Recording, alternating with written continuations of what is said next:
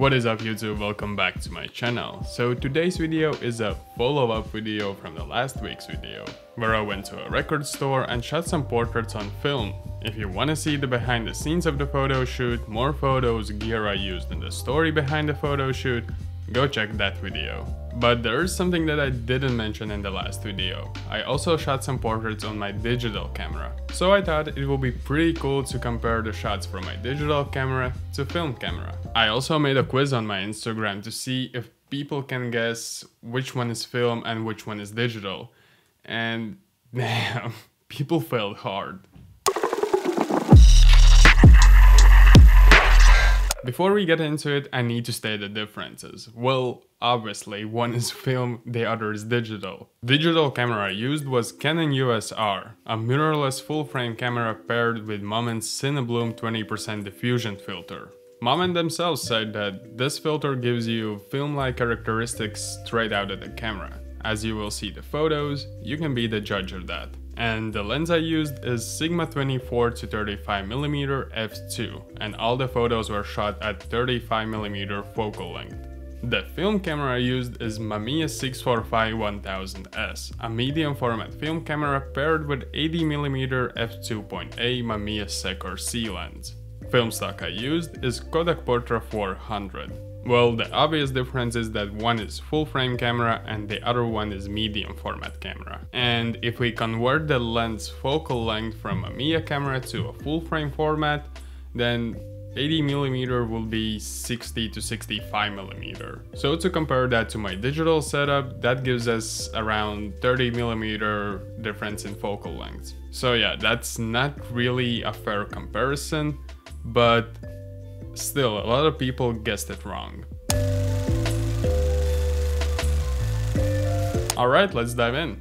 Can you guess which one is film and which one is digital? As I already gave you heads up on the lenses I shot with, I assume that you guessed that the one on the left is film and on the right side you got the digital. Of course, both photos are edited. I know that for some film photographers this is a very controversial topic, but yeah, I edit my film photos. Nothing too crazy, just some slight adjustment here and there to pop some color in the photos. And after editing the film photo, I used it as the reference to edit the digital photo to come as close as I can. And based on the quiz on my Instagram, I think I nailed it. In fact, 6 out of 10 people got it wrong, which is kinda depressing to me.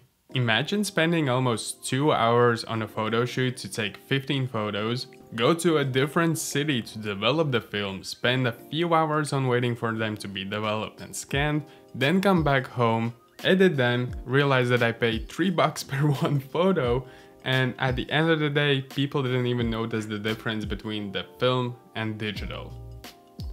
Yeah.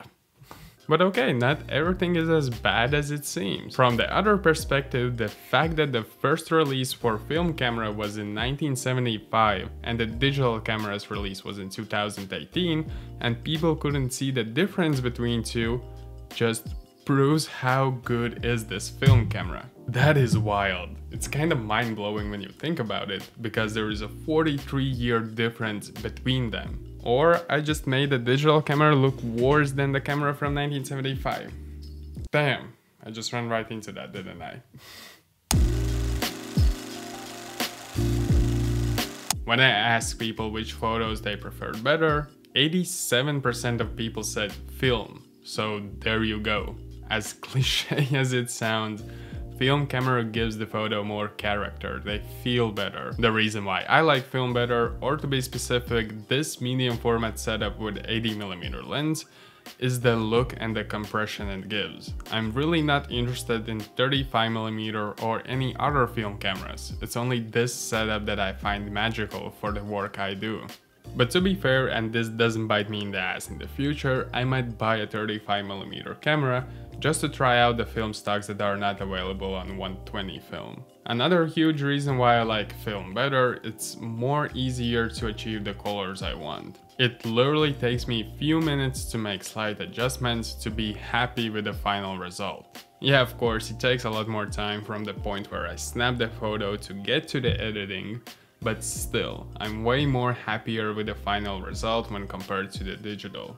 Also, don't be fooled by the fact that the film camera is old and can't produce high quality images. In fact, raw file sizes from my digital camera are around 20 megabytes, or in this case, 30.5 megabytes, where TIFF scans from film is 58 megabytes. So almost 5 times more information when compared to the digital. This will be very politician of me, but if someone would ask me film or digital, then my answer will be that for every job there is the right tool. Like if I'm doing studio type of work, shooting photos for menu cards or shooting concerts, I would definitely take digital photos.